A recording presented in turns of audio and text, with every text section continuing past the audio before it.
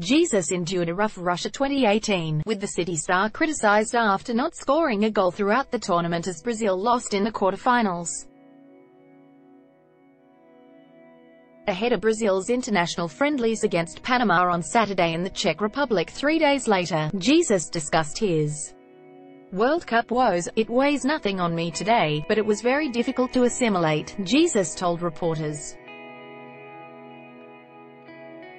"My family and friends have helped a lot. I do not live this moment today because of my poor form, but because of the great phase of City teammate Sergio Aguero. When I play I help the team. In the post-Cup I still thought a lot. It was my most difficult moment as a player, but I overcame it. I worked. I conquered my space again. That shook me only at the beginning of the season. It has not shaken for a long time." Jesus hit the ground running at Premier League giant City following his arrival from Palmeiras in 2017, scoring 7 goals in 10 league appearances.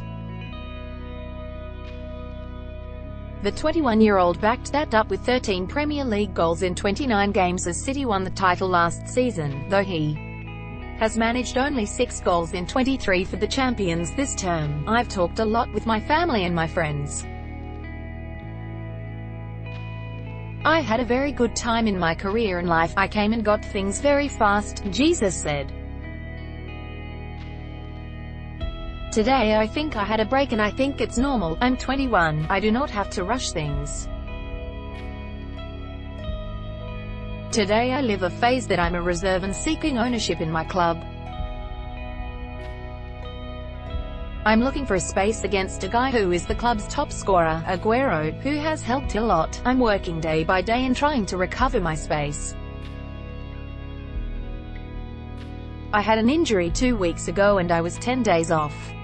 And now coming back, I'm trying to recover. It's a decisive phase. I want to help my team to win the title."